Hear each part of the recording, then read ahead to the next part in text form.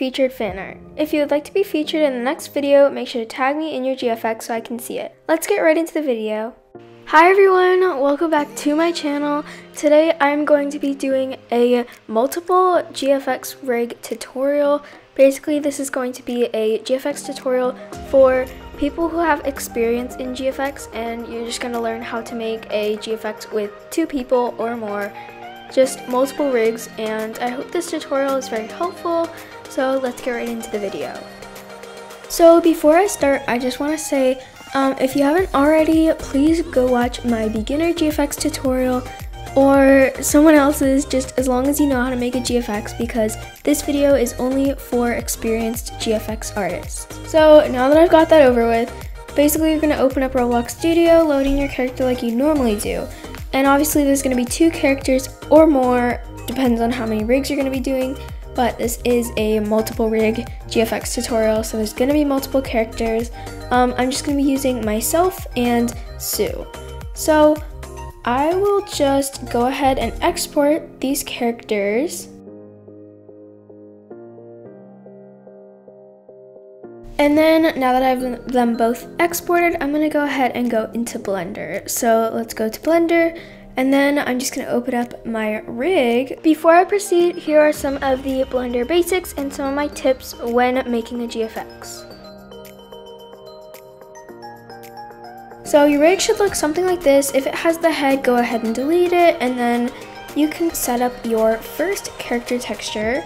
I'm just going to use myself, so diffuse, there, image texture, open, and open up my character. Alright, so now what you're going to do is you're going to hit A on your keyboard, and what this is going to do is it's going to select the entire rig. Then you're going to hit Command C if you're on Mac, or you're going to hit Control Z if you're on Windows. Then you're going to hit Command V or Control V.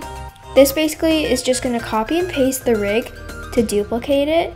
So you're just going to paste, and then you're just going to drag it over to the side. You'll notice that there is loads of random junk. Don't worry, we'll get rid of that, but for right now, what you're just going to do is make sure you're on the tweak tool, select any part of the rig. It's going to be like this. Then you need to go ahead and select this little ring with the triangles on every side. Then you can go ahead and move this to the other side.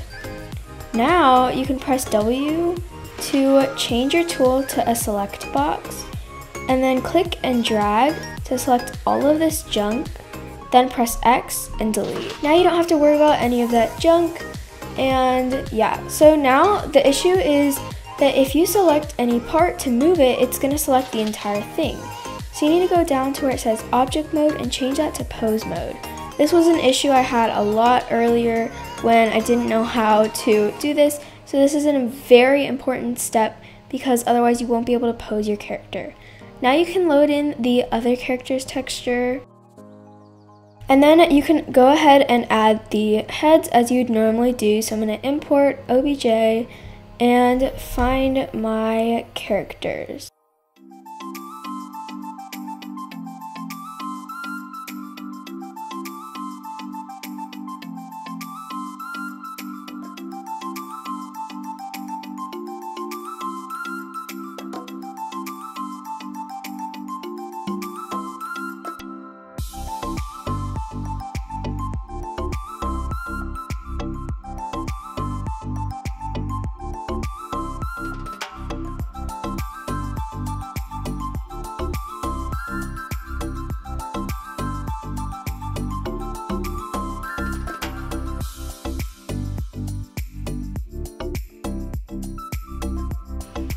Alright, now that your rigs are fully set up, you can go ahead and finish up the rest of the GFX as you would normally do. I'm just going to continue by adding in my room model, doing the poses, and playing with the lighting. This will just now on be a speed GFX, and the final product will be in the end.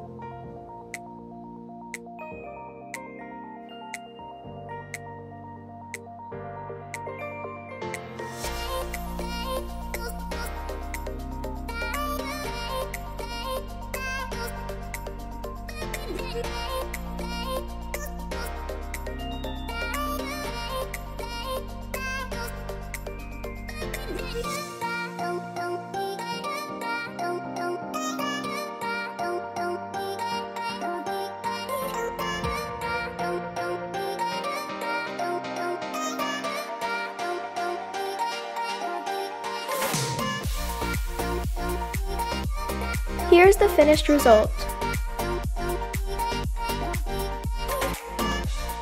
Thank you so much for watching. Leave a like and subscribe if you found this tutorial helpful.